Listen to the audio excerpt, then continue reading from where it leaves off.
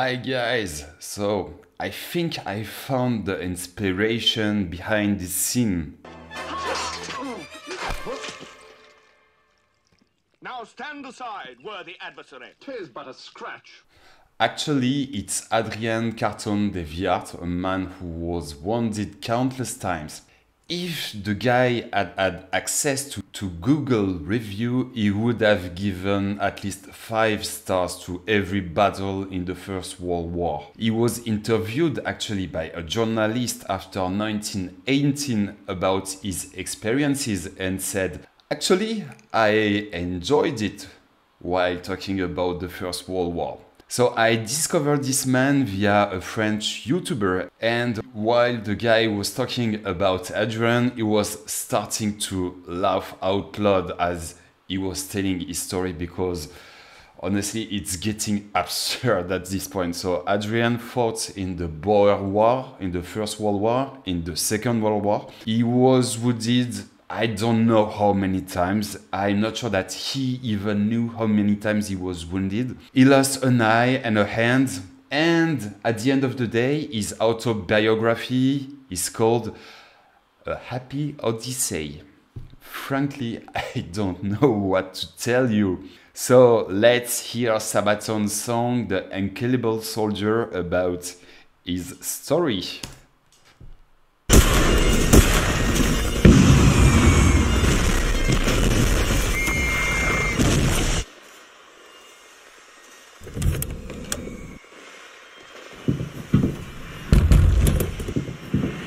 Hey guys, it's Indy. It's Indy Nidal from Real Time History and from the Sabaton History channel. And so Indy Nidal is an historian buddy with the group, and now he's here, and I guess he's Adrian. That's awesome. Into the fire, through trenches and mud, so Belgium and Ireland with wine is blood.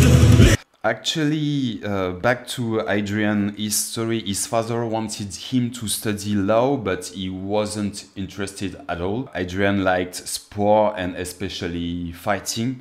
So in 1899, he went to the Boer War. He was too young to enlist, so he lied about his age and was nicknamed Trooper Carton. There, he received his first wounds, 1 bullet in the stomach and 1 in the armpit. And apparently he seemed to enjoy it. In the charge into hostile barrage, I said, you fight for the front line. Studied law with a third war. Fought in Africa once and more. Back in Europe, then straight to France. He's joining the Allied advance. So in 1914, he got bored in his barracks and was asked to be sent to Somaliland to fight local rebels. But we have here a timing problem, because he left on the 23rd July of 1914, so a couple days just before the outbreak of the First World War, when he realized that he was missing the biggest party of his life, who was happening in Europe. So he asked to be sent back to Europe, but it was actually too late. So he did the job and was wounded 4 times in the attack of a village. He sheared off an ear, received a shrapnel in the shoulder, 1 in the eye, and then he took a bullet in the same eye. So he was then repatriated to England for an operation and begged to be allowed to go back to fight the Germans. Through the sun and the devil's wood, all the battles that he withstood. Born a soldier and enjoyed the war, he always kept coming for more. Never die, shot through the eye, never surrender however they try. How they try, shot through the eye, he'll never die. At the edge of madness, in a time of sadness, when a mortal soldier finds his home, under fire of a church and wire, no fear of death is unshakable. And no fear of death, because Adrian thinks that, well, if I have to die, I die. So it's my destiny, so I don't care. And once an officer asked him to take shelter during a bombardment, and Adrian, I think he wanted to explain to him his theory on destiny, and while the officer was asking him to take cover, the officer received a shell in front of Adrian. So Adrian sees his theory proved, and I think he wanted to tell him, see, I told you. In the battles when he was shot, kept on fighting and never stopped. In Arrascambre, Passchendaele, ignoring his wounds, he prevailed. Save the day, he'll never stray, facing the foes that are coming his way. Come his way, he'll never stray, saving the day. At the edge of madness, in a time of sadness, when a mortal soldier finds his home, in the fire of a church of wire, fought for a war is unbreakable. At the edge of madness, he will show no sadness, never broken, he'll be back for more. Through the fire of a church of wire, no fear of death is unshakable. Yeah, actually, the woman makes me think of a theory. I think he must have had a lover in hospital because, well, I had to take note on his injuries, so I'm going to read it to you, and I'm sorry about that. So at Ypres, he was shot. Then he was taken to hospital because his two fingers were in a very bad state. So as he was anxious to get back to the front, he cut off his fingers with his own teeth. And obviously after that things went badly and he was sent to England where he asked to have his own hand cut off. Then here we saw he received a machine gun bullet in the head, was sent back to England, was back to the front, received a shrapnel in the knee, was sent back to England, back to France, loses an ear, this time refuses to go back to England and resumes to the front straight away, so yeah.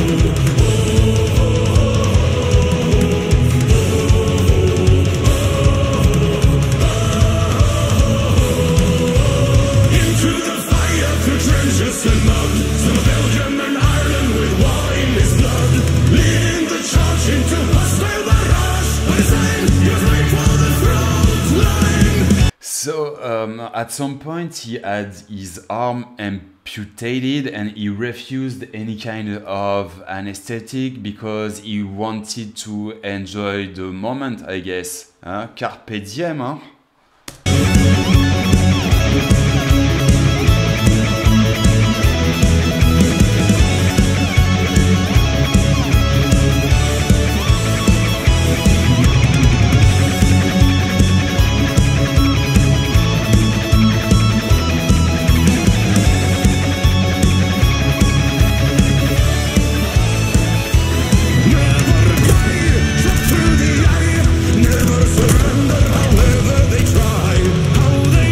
We see him with a gun, but at some point he refused to carry a gun because he thought he was too dangerous, and so he ended the war with carrying an officer's stick, and his assistant was only allowed to carry a plaid. So imagine the sight for the German who saw this man with one eye without an arm charging at them with a stick and with his assistant carrying a plaid.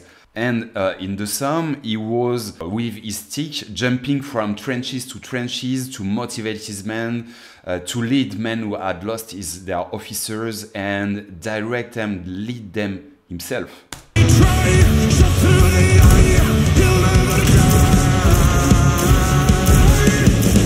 Of madness, in a time of sadness.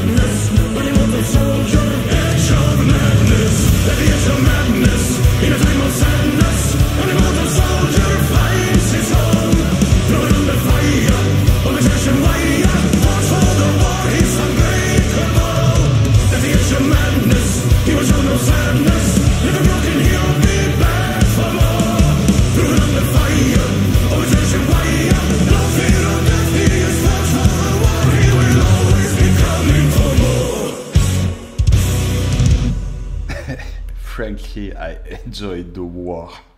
And that's only the beginning for him, because then after the war he was sent to Poland to aid the Poles against the Bolsheviks. He disappeared after that for 20 years, then came back in 1939 at the age of 60. He went to the front, escaped to England, and then went to Norway to lead commandos. He left to help the Yugoslav resistance, crashed at sea en route to Yugoslavia. Swam to the coast, was arrested by the Italians, and he was so unbearable with his jailers that the Italians tried to negotiate with the Brits to give him back. Then he was liberated, then left for China to help against the Japanese, and during the occasion at one point was shouting at Mao Zedong during one meeting in the process. To conclude, in his memoirs he thanks the politicians because without them there would be no war. So I think the man must be kind of a psychopath. And the conclusion of the story is that he died at over 80-year-old, quite peacefully in his own bed. I don't know what I can add to this story. Anyway, hope you enjoyed it, and talk to you soon. Bye.